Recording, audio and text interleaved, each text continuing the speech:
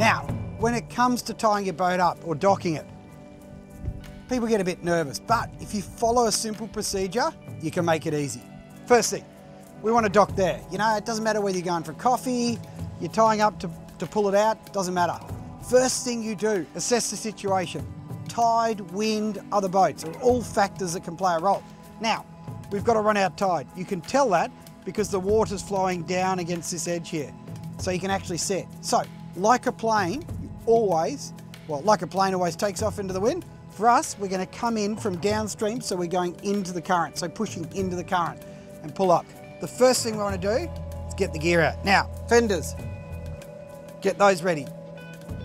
And secondly, have your ropes ready. And finally, make a plan with your deckhand. Coops, when we come in, I'm going to get you to tie off on this back one here.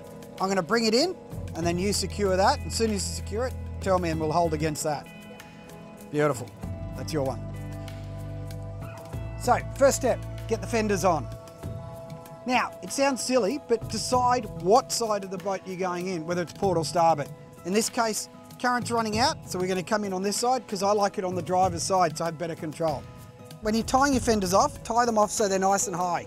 Don't let them sink down too much. You want it so it's fending the boat. If it sinks down too much, it'll sit underneath the boat. A couple of half hitches. 3 half hitches for good measure. Ready to go. Now your second fender, position it up somewhere midship that it's going to protect the boat. Don't put it too far forward if it's going to sink in under the bow. You want it somewhere where it'll protect the boat. 3 half hitches for good luck. Now, we're ready to go. So as you're coming in, again, keep assessing the situation. Keep making sure there's other boats moving around, there's debris, or in this case, we've got a child on the ramp there catching toadfish, I think it is.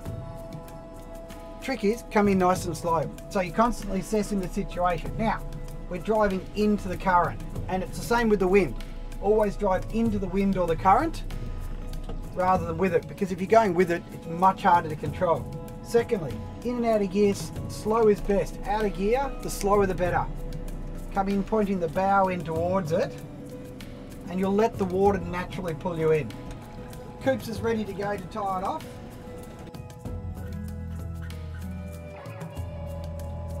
There you go, now we're secure. Now, if it's really rough or it's a bit more dangerous, what we can do is wrap it on here. So then, see how just one wrap and I can pull tight on there. That way, I can control the boat and it's semi-secured. So you can hold it like that. And that way there can be a bit of pressure on the rope. So to secure it off, give it an S. Then, half hitch, which basically you just roll it over itself, pull down. To secure it, do the half hitch facing the other way. And then, for good measure, do one more.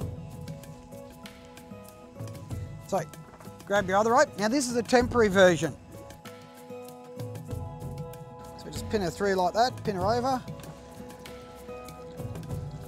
Half hitch, half hitch. One more for good luck. To make it really secure, you want to tie some springers, which will help take the pressure off. So, black rope comes down to the back.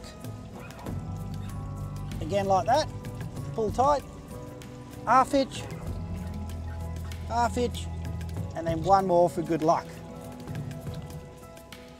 That's going to take a bit of pressure off going from the bow. Then, Coops is passing me the other way.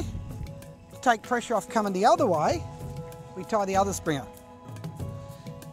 Same thing, tie off your springer coming forward. Again, 2 half hitches and one more for good luck. And then just roll it up so that it's neat and out of the way. Now your boat can move around, but see how all the different ropes tension at different times. Probably the final touch there is for securing it, is that once you've tied it off, check it. You may need to readjust a couple of the lines just to get it all working properly.